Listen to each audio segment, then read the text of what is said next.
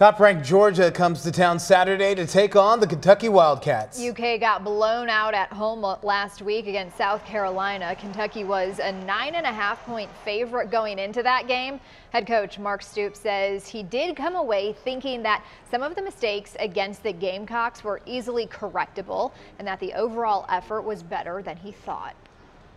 You know, after watching the film post-game for South Carolina, you know, much of what I said after the game holds true, with one exception, and it's a good thing. After watching the film, I actually do think our guys played really hard. We just didn't play very smart. I said that, you know, in the post game as well, and it holds true. We didn't play we didn't execute very good. We didn't play very disciplined. We didn't play winning football at all. Kickoff is at 7:30 on Saturday. Indiana